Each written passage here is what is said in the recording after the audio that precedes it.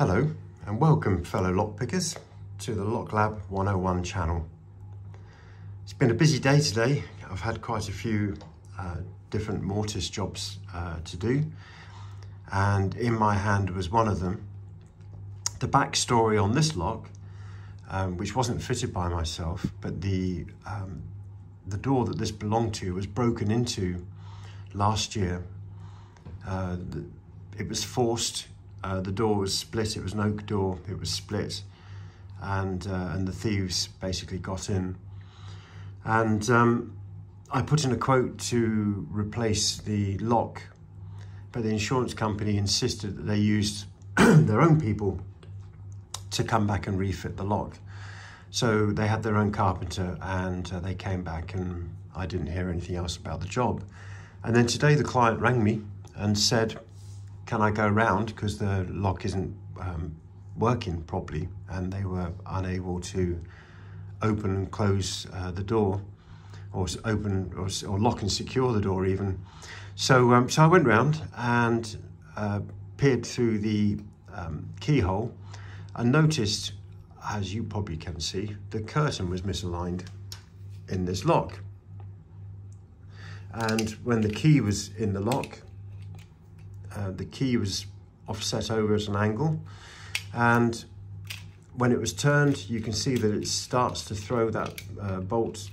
It kind of gets stuck, even if I manipulate it backwards and forwards. And I can even, well, there we go, get the key jammed in the lock.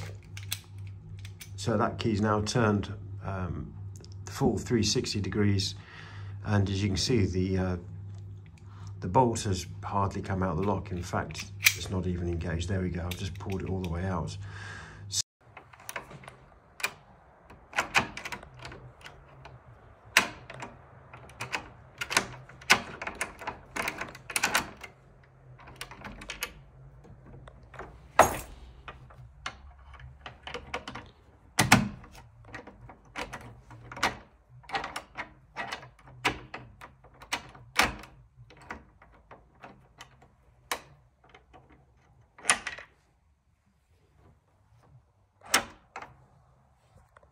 So if you ever look through the keyhole and you see this misalignment of the curtain, and if you're getting some particularly funny behavior on the key, one thing that you should always do when you fit a Mortice lock to a door, especially a Fortress, is check these cap screws are tight.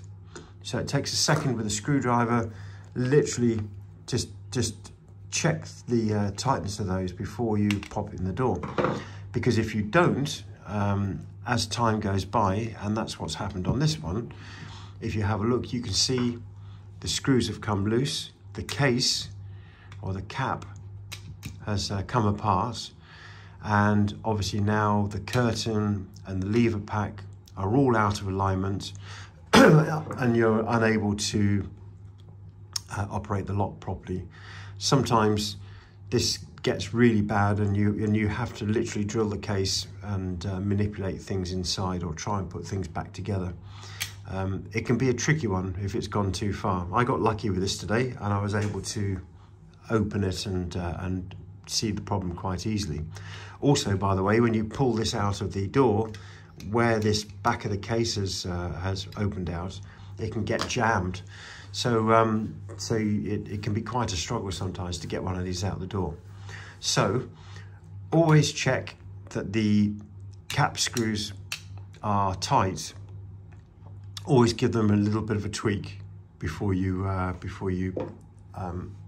fit the lock into the door. Otherwise, this could be the result, and an expensive callback. I took this trash out and I replaced it with a decent lock.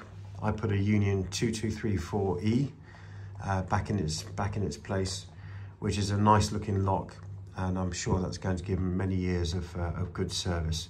And I'll pop a photo of that on the door. The second thing I wanted to just show you is when you are practicing and picking using ERA locks and the Fortress lock, the actual bolt stump on this bolt is made out of a very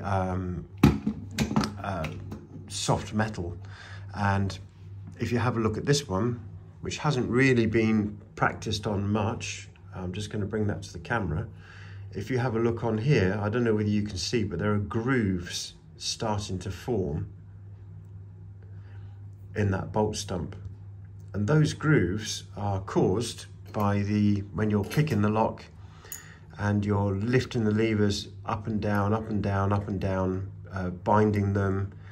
All the time that they're binding, they are actually abrading and wearing grooves in this bolt stump.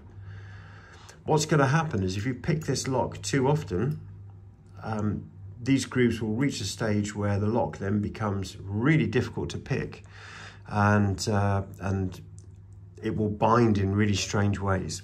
So bear in mind that when you're practicing with a Fortress, ERA Fortress lock, have a look at the bolt stump occasionally, take the cap off, have a look, just check the condition and see how these grooves are. So this one is actually, I would say, starting to get to the point now. I'm hoping you can actually see that. Starting to get to the point where it's going to be difficult to use this, or it's going to make it a much more fun and interesting pick. Obviously the normal operation of the lock, the key would lift these levers to the proper gate so that the stump can slide across and drop down, and it never actually lifts them with the levers rubbing against it. So it's only when we're picking by applying tension against the side of the levers so we can get them to bind that we actually get this effect. So, so if you've got a Fortress and you're finding it difficult to pick, this may well be the problem. All right, guys, that's my little snippet for the day. Cheers, bye for now.